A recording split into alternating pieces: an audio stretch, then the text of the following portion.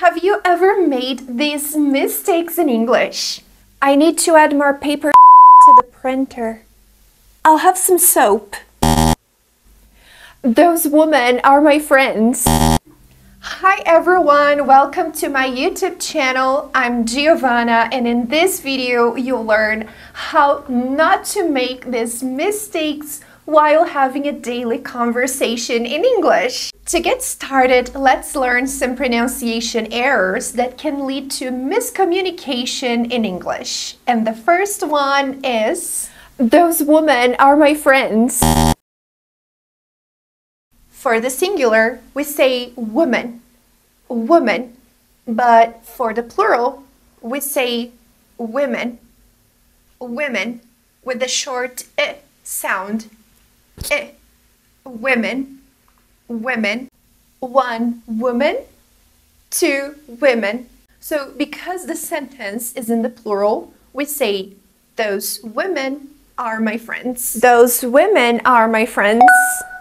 The second and super common mistake is, wow, such a big sheep. So the transportation is pronounced with a short I sound. Ship, ship. And the animal is pronounced with a long E sound. Sheep, sheep. So ship, sheep, ship, sheep.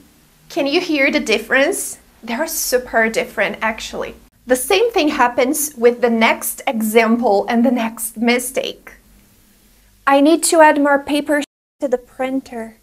She pronounced it with a short I sound, and this is not correct because if you do this pronunciation, you're gonna basically be pronouncing the vulgar slang, which is something not good for a conversation. The person can totally misunderstand you. So the right way to pronounce it in her case is with a long E.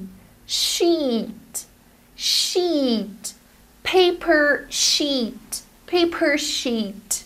To sum up, be careful with the short I sound and the long E sound, such as in the examples that appear here. Hit, which is the movement, the force that you apply to touch something. For example, he hit me yesterday.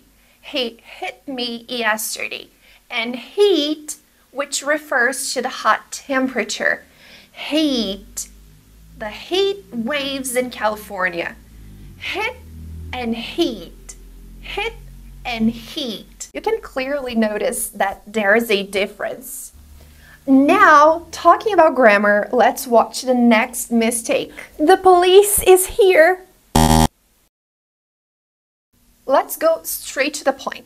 Plural nouns must go with plural nouns, and singular nouns must go with singular nouns. So we say the police are here because police is a plural noun. The police are here. The children are happy. The people are talking. And singular nouns must go with singular nouns. The boy is sad. The boy is sad. The person is talking. The person is talking. One of the biggest mistakes that I frequently hear students making is between hear and listen. So what is the difference between hear and listen? They are different. They definitely have a huge difference. But Dad, I can't listen to you. We use hear when it comes to a natural process of hearing a sound. So it's something that you don't stop to pay attention to. It's something that comes naturally to our ears. So we hear a noise.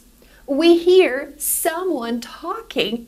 It's a natural process. It's something that we don't necessarily pay attention to. Can you guys hear me?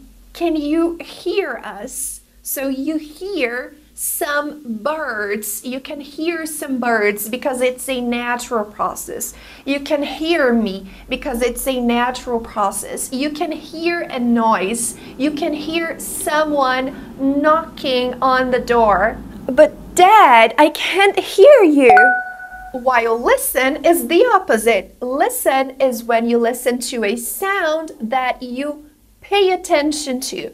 For example, listen to a podcast, you literally pay attention to it. It's something that you do voluntarily, so you pay a lot of attention to do this action. So you listen to a song, you listen to a performance, you listen to the teacher when she's explaining, because it means that you're paying attention to it. So that is the difference between listen and hear. Now, please, listen to me.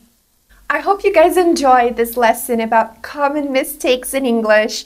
Don't forget to give your thumbs up, subscribe to my YouTube channel, and share it with someone who needs to learn these differences. See you!